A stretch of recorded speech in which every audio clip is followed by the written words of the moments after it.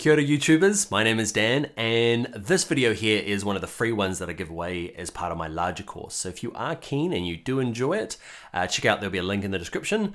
But for now, let's go off and look at the free stuff.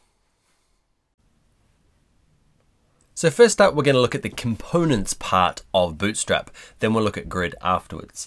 So let's look at some of the components that Bootstrap have created for us, and we'll compare kind of, I guess, just to show how great Bootstrap is. We're going to show like how to create them using Bootstrap and then kind of manually how to create them and the difference in timing and control. So let's look at that.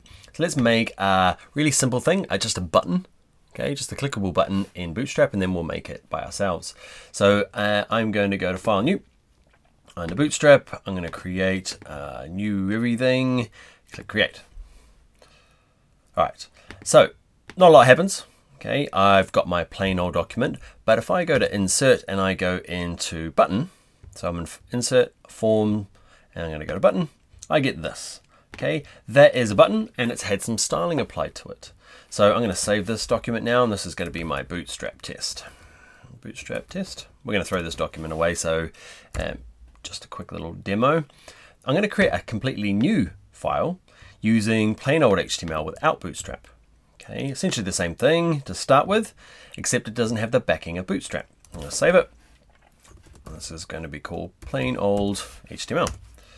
Okay, so if I add a button here, the difference is the styling, really, to start off with. Can you see this button here is what you expect to see as a button straight out of code, and this button here in Bootstrap is slightly more styled. The font's different, there's a bit of a gradient in the background, so okay, not a big deal, okay, in terms of the styling.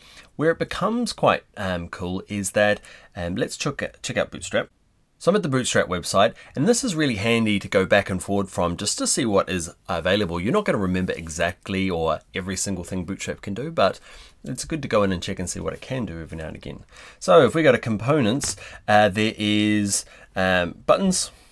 Okay, where are we? Buttons. There's button groups. There's all sorts of things to do with buttons. Okay, these are the components. You can see that there are drop downs, there are input groups as well as buttons. There are, what else we got? There's navigation in here, there's breadcrumbs, how to put in a Jumbotron, thumbnails. This is all the pre-made components. We're looking at just the buttons at the moment.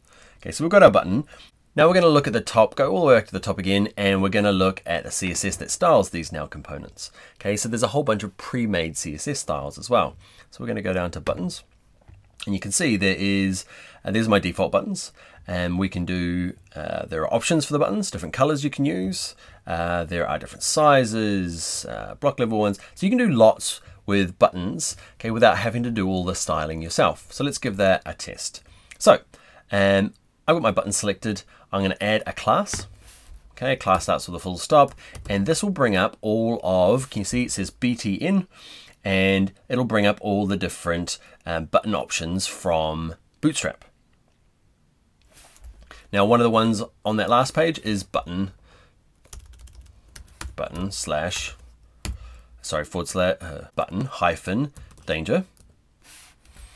Okay, and you can see by adding that class called button danger, it's gone red, it's got white text. Okay, so that's the kind of things that Bootstrap can do. It's got some pre-made classes. Now to do the same thing here in our HTML document, I'm going to go to CSS Designer, and I guess I'm just trying to prove the validity of Bootstrap, or at least show you its, at least show you why people love it so much. So I'm going to add a new CSS sheet, which is great. I'm going to call this one plain old. Okay, I'm going to make a selector called button Dan. Okay, and I'm going to say, I'm going to try and style it the same way. So I'm going to apply that button now, even though it's got no actual attributes. So I've applied it. Great, it's not doing anything. So I'm going to make it have a background color of red. Oops, what am I styling? Buttons. Oops, what am I styling? I've applied my class to this body tag, which is the underlying one, not the actual button itself. That's what I meant to click. You can see how easy it is, button or the body. Okay, so I'm going to remove it from the body, click on my button, and apply that very same class. I should go through and delete that sort of stuff, but it's the kind of problems you're going to run into, so I leave them in there. I like to pretend like it's a part of my training just to show you what could happen, but really it's just me getting lost. But we're back. So this button here, okay, has got a class name button Dan linked to it. I've made it red. I've gone to my type here, and I'm going to make it white. Okay, it needs a bit of padding, so I'm going to go up to this top one here called Layout, and I'm going to make it have some padding around the outside. So it's going to have padding of maybe 5 at the top, 10 on the sides, maybe 15 on the sides, 5 on the top, 10 there. Great. Okay, the font needs to be centered in here. Now, can you start to see the time saving by using Bootstrap? Okay, so I'm nearly there, as in I'm almost getting this thing to do the same as this. It's not the same, okay, but it's kind of saved a bit of time. Now, this is one little tiny part, so buttons are really small. You can imagine where it becomes a whole lot more quicker using Bootstrap when you start looking at like an image carousel where there's lots of bits and pieces to it. Start building it yourself could be a 2-day project, whereas I'll show you in a second how it's just a drag and drop using Bootstrap. So let's have a look at, back to the Bootstrap version. There are lots of different CSS classes that you can apply. Can you see here, and there's the options. So we picked Danger, but there's some other ones. We can go through and there's sizes. And all you need to know though is these namings here. You won't remember them off by heart, don't worry. But say I want to apply this button large. All I need to do is type this in. See the full stop from making a class, and then btn-large. So if I come in here and I go full stop, btn-large,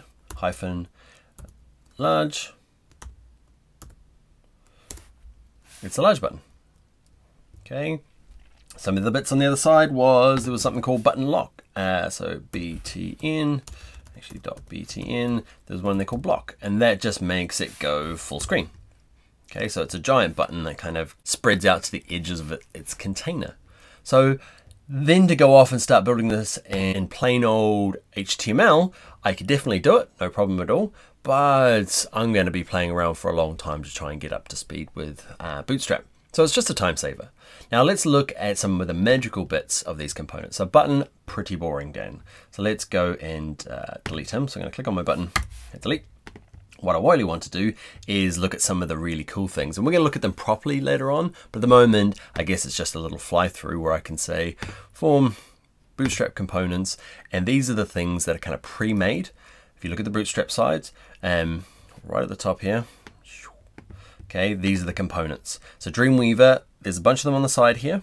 Okay, and Dreamweaver's incorporated a lot of them in itself, okay, to make it easier to apply. Rather than copying and pasting code across, you just have to click some of these things. So let's look at one of the more exciting ones.